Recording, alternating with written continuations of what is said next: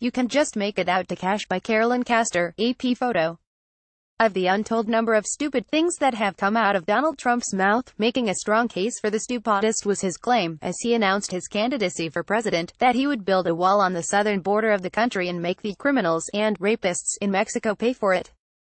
So dumb was this declaration that even Trump eventually realized he would have to tweak it, probably around the time that Mexico's president, Enrique Peña Nieto, said there was no way in hell he would fund the project.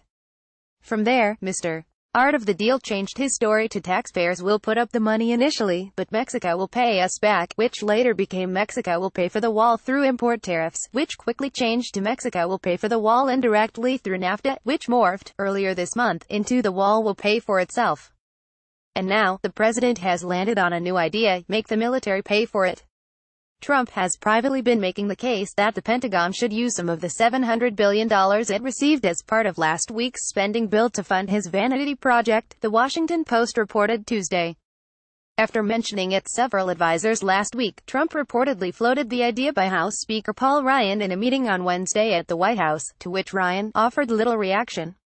During another meeting, this one with senior aides, Trump apparently whined about how much money the Department of Defense was getting, in noting that surely the Pentagon could afford to part with a few, or, say, $67 billion.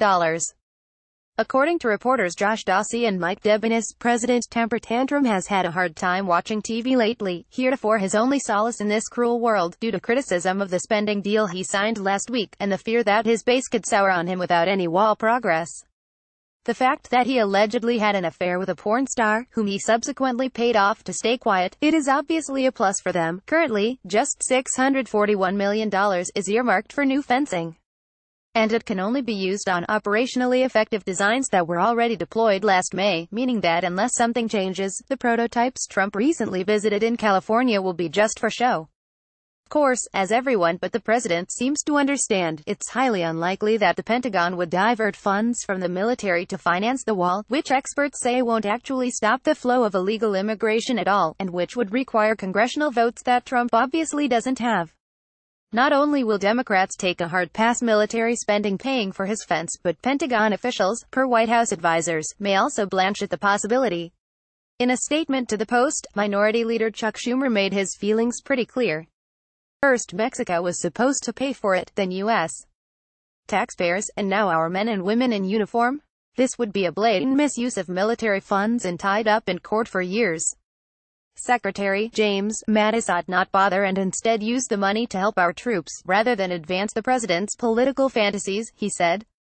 That virtually no one is going for the idea hasn't stopped Trump from floating it in his preferred venue of choice.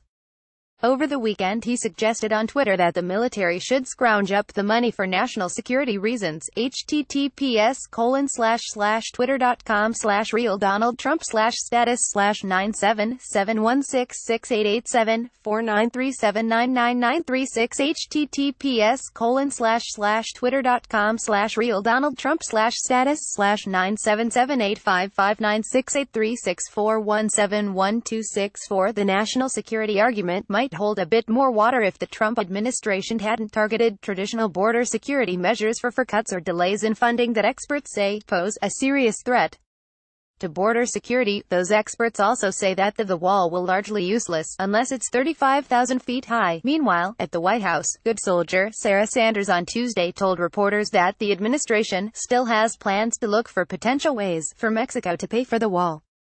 Anyway, stay tuned for next week when Trump privately presses for the Department of Veterans Affairs to quit being so stingy and pony up the dough. How much money do they really need to treat PTSD? If you would like to receive the Levin Report in your inbox daily, click here to subscribe.